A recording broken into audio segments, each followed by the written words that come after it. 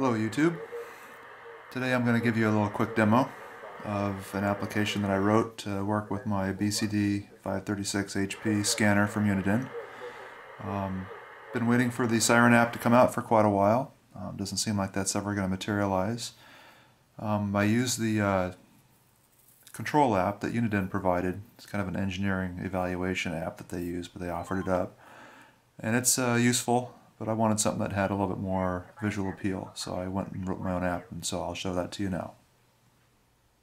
The application was written in Visual Studio in a mixture of C++ and C# code.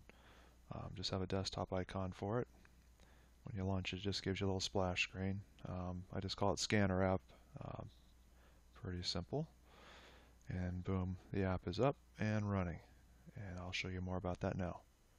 Okay, the app is up and running. It has a lot of the same attributes as the Uniden application, displaying the system, department, and channel, along with the favorite lists in the system that's currently being listened to or scanned. Gives you the name of the favorites list that you are currently listening to. The little star means it's a favorite as opposed to full database. These are just a couple of debug fields, kind of give you an idea what's going on. This shows you the scan direction. You can click it to change the scan direction.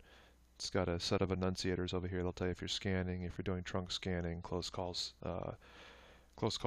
things, searching, menu operations. You can do system, department, and channel avoids using these little buttons here. If you hit a channel and you want to stop and listen to it, you can just click on the field itself, and that will hold on that channel, department, or system. So if I wanted to hold on that, just click it. It'll go yellow, just let me know that I'm being held on it. And when I'm ready to continue, just click it again to continue. When it does get a hit, you get the frequency, the modulation, the system type, any sub-audio detected information, P25 status, and you can also change the volume offset. You can also do a channel avoid from down here. The button up here is a little bit small for me, so I wanted a little bit bigger one that I could slap a little bit easier. I've got controls to set the priorities for scanning, for close call and weather. You can control the volume of the scanner, the actual speaker that's in the scanner, using these two buttons here. Also control the squelch.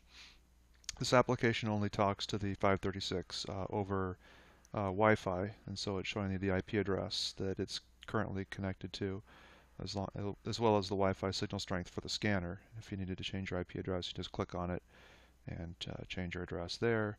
It gives you a link status. It normally is okay, but if you turn off the scanner or something, it may lose connection. You can just click the word OK and it'll reconnect to the scanner, or it'll do its best to try to do that itself. There's a little keypad function you can use to mimic the numeric keypad buttons on the scanner. So if you wanted to turn on like favorite list too, you can just go ahead and click that. It'll tell you it turned it on, and now that's enabled in the favorite list.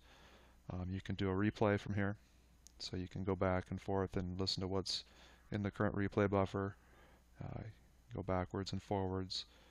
You can just click it again to turn off replay, or wait for it to finish. It'll give you an option if you want to listen again. Signal strength meter gives you the 5 bars. You can click it to get the RSSI information if you're interested in that. Not typically for me. Kind of the main difference with this one and the Uniden scanner application is I tried to add more visuals to this thing, so a lot of icons. Display a different icon for each service type. So right now it's showing you aircraft. If you want to go and select which type of service types you can scan, you can just click the word service type or the current displayed service type. It'll bring up a menu of all the different possible service types, and you can select and deselect one or however many you want. You can hold on a channel also just by clicking on the picture. It's just a quicker way to get to a hold when you're in a hurry to get something stopped. But the one cool feature that I really like about this thing is I've added this ability to associate the system, department, and channel with an icon of your selection. So you can click on this. You can use wildcards for any of the different parameters, and you can select whatever image you want. You just download images into a folder and pick whichever one you want. Now you've associated that with that channel, and so it makes it a lot easier when the system's operating to just see a picture, because then boom, you just know exactly what it is pretty quickly. So that was kind of a nifty thing there. What else? You can control the menus, the scanner itself, so you can go through and set the scan selection, list to monitor. You can turn on full database and things like that if you need to go in and mess with your close call setups. Basically anything that's available on the front of the scanner is controllable through this menu item here. There's a few menus up here, the typical ones for exiting, set the Wi-Fi address. The application has a file that it uses to save all the parameters so you don't lose your settings between sessions. It gets loaded automatically, but you can go and reload it if you make some edits to it separately through a text editor. Edit menu does everything in it. Scanner, keypad is the same thing as that little blue object down below.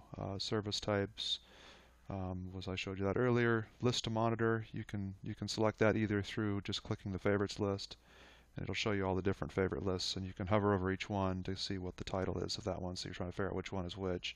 You can also turn on full database from here if you wanted to. So that same option is available through the scanner menu. Virtual scanner is just a graphic of the scanner, and then there's hotspots on here, so you can go through and I can turn off quick key number 2 just from that by clicking it, and you can control everything else, do the function knobs, everything through this. I think that's mostly it. There's a few other little debug things still sprinkled here and there. There's still a debug menu in here, so I can log what's going on. There's tooltips that are normally turned off, but you can toggle them on, so you can hover over each field and know what it's telling you or how to interact with it if you're interested in that kind of thing. So this is a work in progress. Just having fun with it, but I use it pretty much every day. And normally I just listen to my scanner just sitting on the table with the laptop sitting next to it. But if I wanted to listen to the actual audio remote, I just use the BCD audio player that the folks on Radio Reference posted, and then I can use my laptop anywhere on my home Wi-Fi to monitor my scanner. That's it. I hope you enjoyed it. Thanks for watching.